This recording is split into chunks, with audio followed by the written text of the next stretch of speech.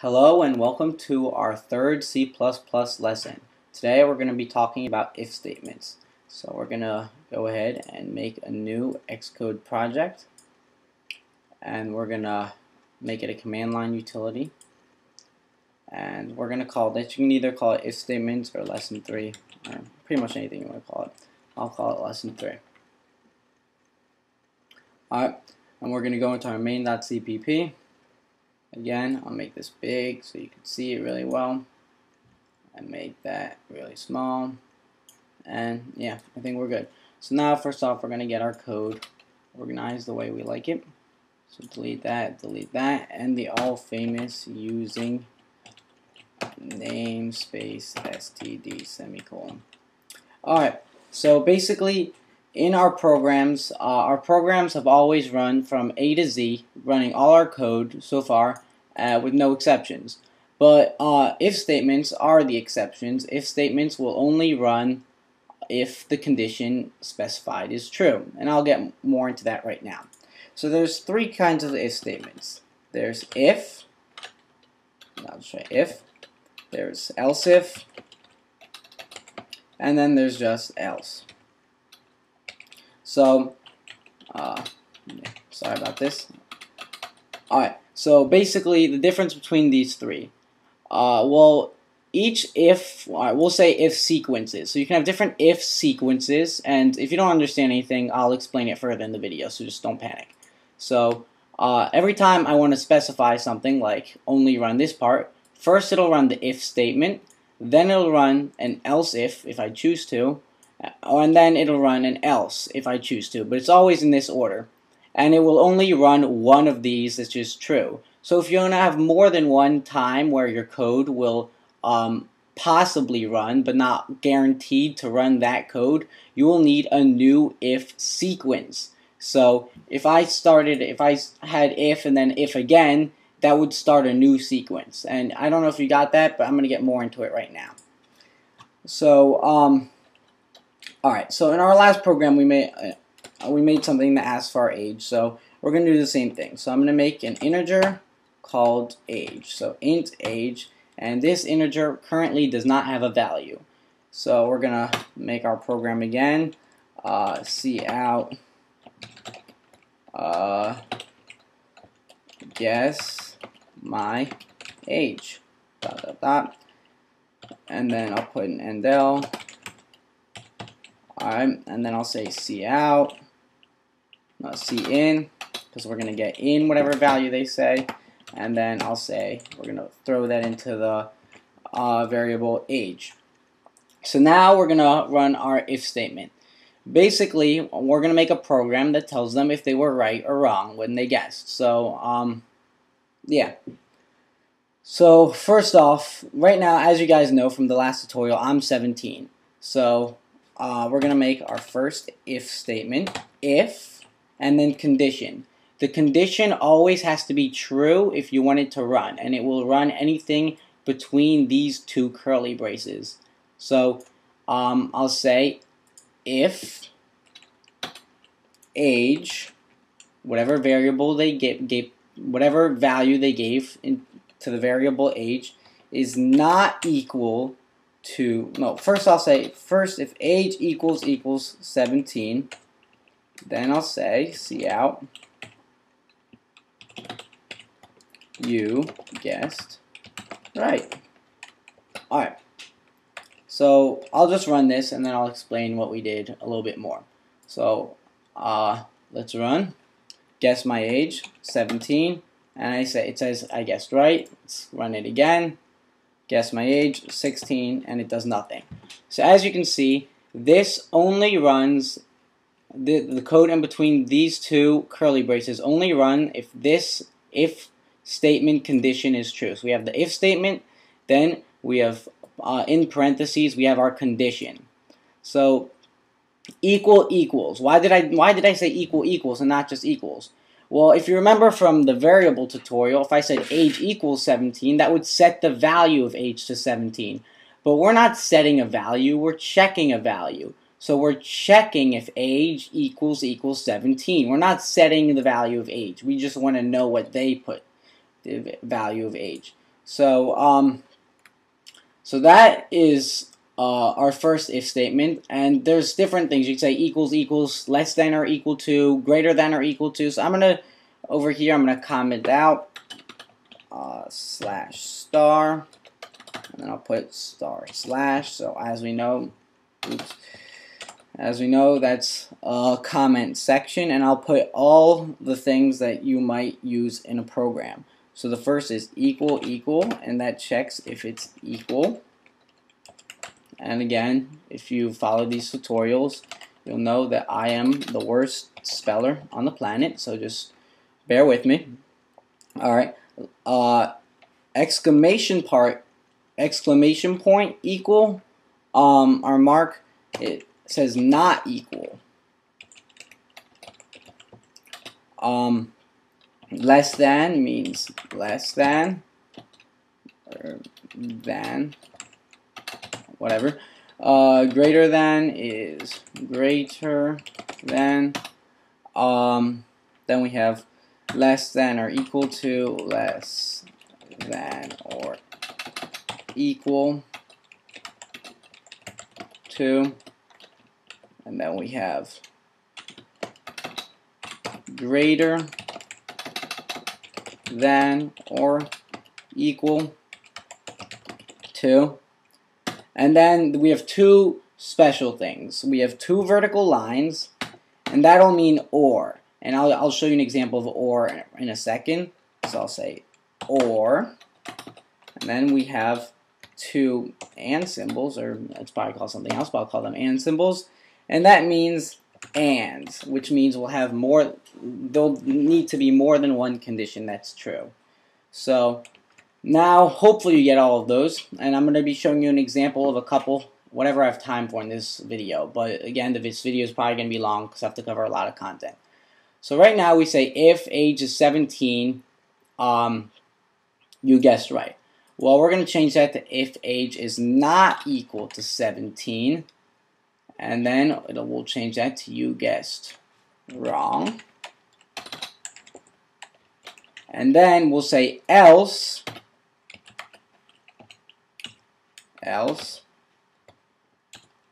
And then why wouldn't else need conditions? Because else means in any other case, like if any of my if statements, if none of them are true, run this. So if you want to guarantee that one of your if statements are going to run, put an else, because else's will always run if nothing else does. So I'll say else, then I'll say cout. You guessed right. So if it's not equal to 17, you guessed wrong, and anything else, which is obviously anything else which is not equal to 17, is equal to 17, you guessed right. So we'll try this program again. It's running. Alright, guess my age, 16, you guessed wrong. Guess my age, 17, you guessed right. So that was an example of else and an example of not equal to. Next, I'm going to be showing you or. So basically, or means you can have more that you can have one condition that's true or another condition. So here in the parentheses, so far everything that's been in there had to be true. So we're going to change it to if it's equal to 17. So we'll start with that. You guessed right. And then we'll say else if, and then else if does need conditions. It's like another if statement, but it runs in the same sequence. So it checks the same value. So if this runs, if this is true, even if this were true, it wouldn't run because it only runs one if statement in each section. But if I were to say if again and both of them were true, it would run both. So hopefully that makes sense. Alright, so else age is equal to 16, or, because it's not and, because the age can't be equal to two things. So if age is equal to 16 or age is equal to 18, I'll say you are close. You are close. So, and then I'll say else if you guessed wrong. Or no, just else. Well, we're not gonna. So in any other case, it'll say, and it's important to put an else if you're not sure that it's gonna run in any other case and that you didn't cover every possible condition. That way your program always has something to do. So I'll say cout, you guessed wrong. Alright, and then we'll run the program. Alright, if I say 17, you guessed right. And then if I say 16, you are close. And 18 should do the same result. 18, you are close. And if I say 19, you guessed wrong. And as you can see, any value that is not 16, 17, or 18 will be an else. And it runs in this order. So as you can see, 16 and 18 are not equal to 17, but it didn't go to the else because first it goes here, and then it says, all right, it's not, this one's not true. Let's try this one, and this one's true. All right, let's go for that. All right, so now I'm going to be showing you. All right, so we're going to put one more condition, or two more conditions. I'll say, we're going to remove this. And we'll say, else if, so another condition for this same sequence, then we're going to put our condition, age is less than 17, and then I'll say you gotta say cout first. Cout, you guessed too low. And then we'll put another one that says else if, and then we'll put our condition, age is greater than 17. Cout, you gotta put it in quotes, you guessed too high. Alright, and as you can see, this is an example of something where we wouldn't need an else, because no matter what, one of these conditions are true. You can't have a number that's not equal to 17, or 16, or 18, or is not bigger than 17 or 18, because every number that's not 17, so if this is false, and this is false, it would at least have to be bigger or smaller than 17. So this is an example where you wouldn't need an else, because you're sure that it would run at least one of the else ifs. So if I say, I'm going to clear it, 17, you guessed right, and I say 19, you guessed too high. And I'm not going to show you all the examples just for sense of time. But yeah, so now and means more than one thing has to be true. So to do that, well, right now we only have one variable. So I'm going to throw in another variable. So call it int name. And then first I'll ask cout. Yes. Alright, well, not int. You can't have int. That was really stupid of me. Don't do that. I'll call it string name, because they're going to be entering text. And I'll say cout, guess my name. Alright. ... You don't have to do that, but I will. And then I'll throw in an endl. And then I'll say cin name. So now name. So now I'm also going to be asking them for my name, but none of these things have to do with my name. So I'm going to change this to else if, but remember, else if has to follow an if, because if starts the sequence. So I'll say if name equals, and then in quotes, John, because that's my name, and age equals, 17, because that's my age. So name equals John and age equals 17. If they guessed both of those right, then they're just a genius. So I'll say, see out, you are a genius. Genius. And okay. And then we put our semicolon. Let me build this. And I'll run this. Guess my name, John. Guess my age, 17. And I'm a genius because I've guessed them both right, but I actually knew my name and age, like most people should.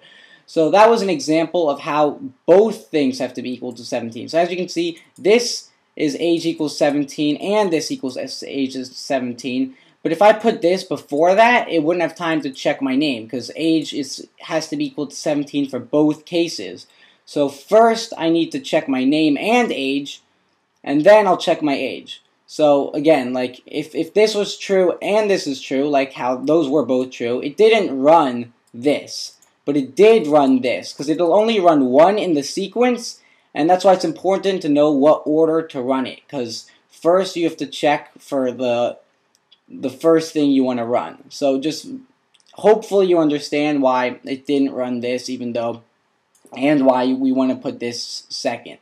Like, alright, if I said if age is 17, and then I made that an else if, this would run first, and then it wouldn't have time. It wouldn't even check to see if this is true, even if it were true, just because it already ran one thing in that sequence. So if you want to make it, if you want to have another sequence, you just start again with if, and it starts a new sequence. So that is for sequence. So that should help you understand order. Alright, so an example where you would need more than one thing, or, alright, I'll say if name equals, and then Jonathan, then they know my full name, so they're also a genius. But these are going to run in separate conditions, so we're going to say or.